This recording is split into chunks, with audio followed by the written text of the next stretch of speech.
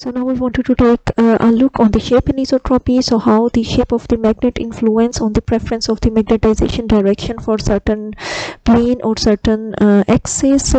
So shape anisotropy is an anisotropy which creates a favorable energy term for magnetization to be aligned along the long axis of a needle if you have a needle-like sample, and it creates an unfavorable term of for magnetization to be along the surface normal. So in this way it will make some preference. So now we will look at this example also. You can see here that the magnetization M is aligned along the needle direction, and field is applied along the needle direction.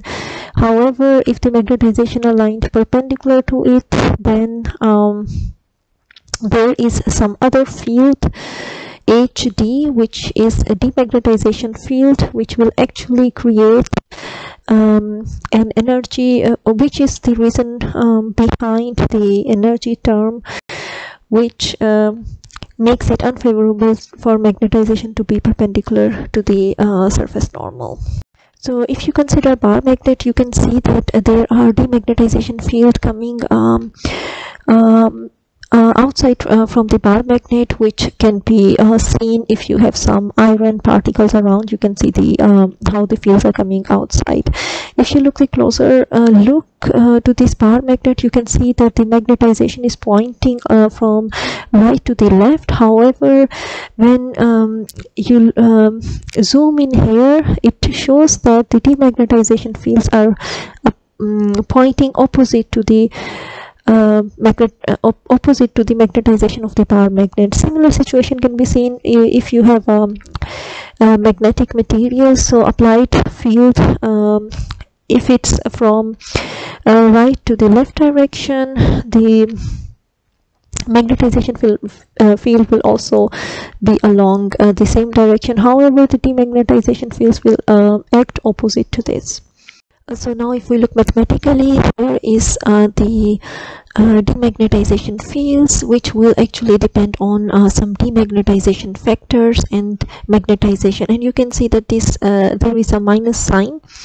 So this energy will be large if the demagnetization fields are large, and will be small if the demagnetization fields are small. So this is actually literally the demagnetization fields in a certain volume. So if we look further how the this magnetostatic energy, which is playing a role in the shape anisotropy, we can see that this has a shape anisotropy constant and a sine squared theta dependence, where theta is the angle between the magnetization and the applied field direction. And in this way we can already define shape anisotropy constant, which will be actually for a prolate spheroid, it is going to be the difference of the demagnetization factors for two direction multiplied by square of magnetization. And in this case, we have considered that the easy axis is along the c axis and hard axis is along the normal to c, as c axis is longer than the a axis. So for such a situation, instead of a spheroid, a thin film or a needle-like shape can also be considered. And here you can see if the if you have an infinite film or an infinite needle, and you look to this one direction, you apply field, magnetization is within this plane.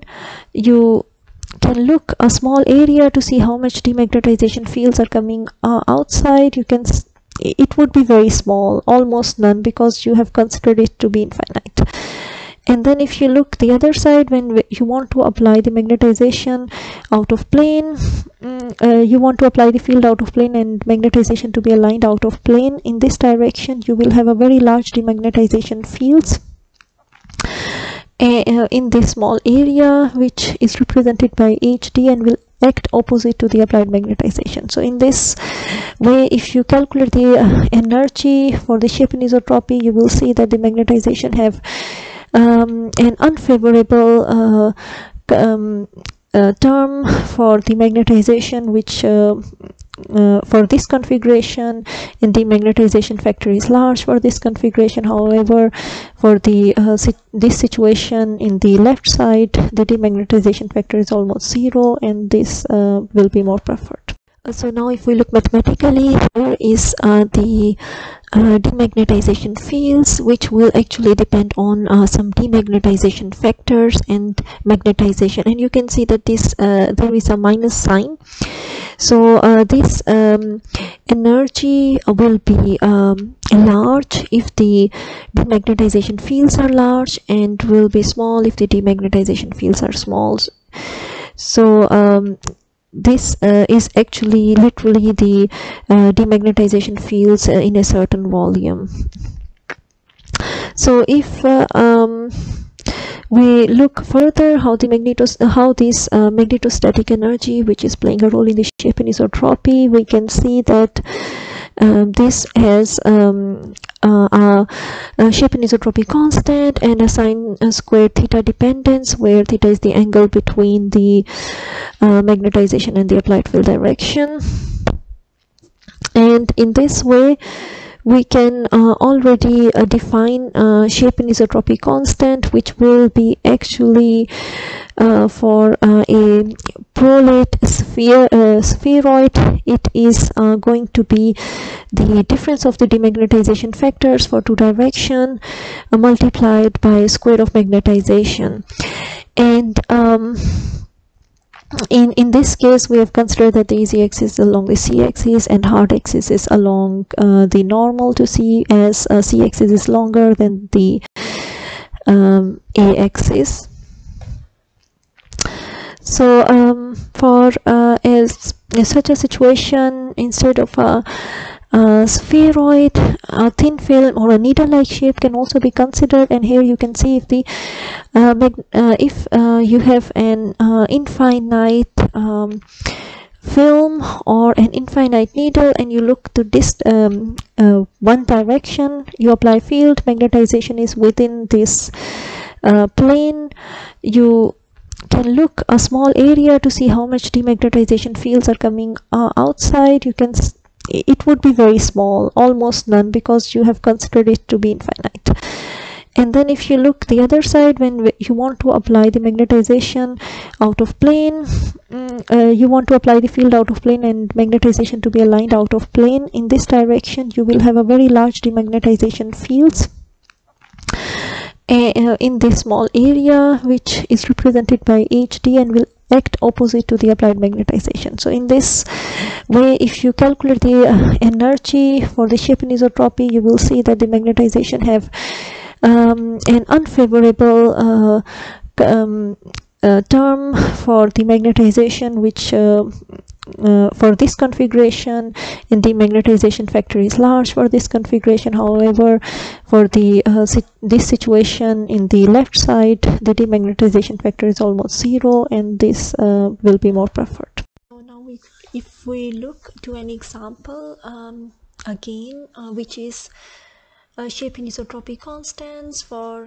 prolate spheroid. So it's not fully it's not a sphere with A, B, C equal to each other, but it's a spheroid with A and B axis equal and C axis not equal, as shown in this figure. In this situation, you can see that we can define shape anisotropy constant by taking a difference of the A and C demagnetization factors, because these two axes are not equivalent, and the demagnetization factors for A and B axis are going to be the same. And this way we can define a shape anisotropy constant, and as C axis is longer than A and B axis, so the magnetization is going to have C axis as an easy axis, however A and B will be the hard axis. So now if we look to the demagnetization factors, how they are for different shapes, as the demagnetization factors are the one which will decide the demagnetization fields by multiplying with the magnetization M, and these demagnetization fields are the one which are used in the expression of magnetostatic energies. So if we have a proper idea of the demagnetization factors, we can calculate the shape anisotropies. So there is summary of some well-defined shapes. So you can see if you have a cylinder type shape or long needle, the magnetization parallel to the long axis will have demagnetization factor 0, and perpendicular to the long axis the magnetization will have a factor will be half. So if the long axis is along C axis or Z axis, then X and Y both will have 1/2 demagnetization factors, and as a sum nx plus ny and plus nz is going to be 1.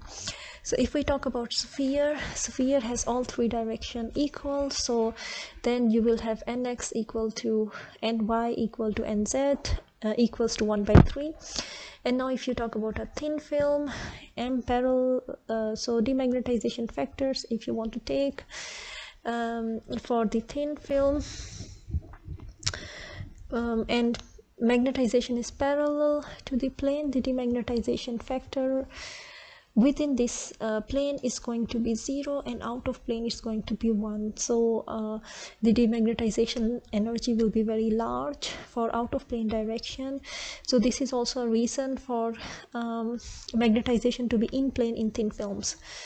So if we talk about now ellipsoid, and as we already discussed one of the example, which was prolate spheroid, or in this case an ellipsoid, where all directions are not equal.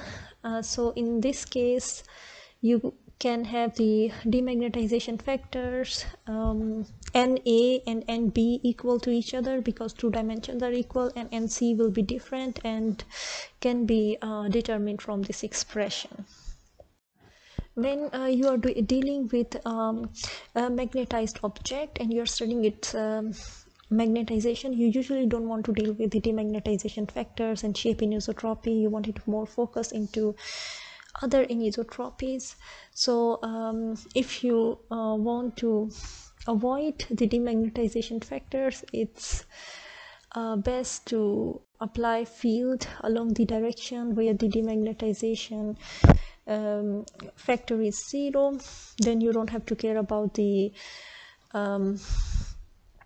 demagnetization fields because it's going to be 0 also. So your applied field is going to be what is the field which doesn't need any correction of the demagnetization fields here, and then your external susceptibility and internal susceptibility defined by this relation is going to be the same.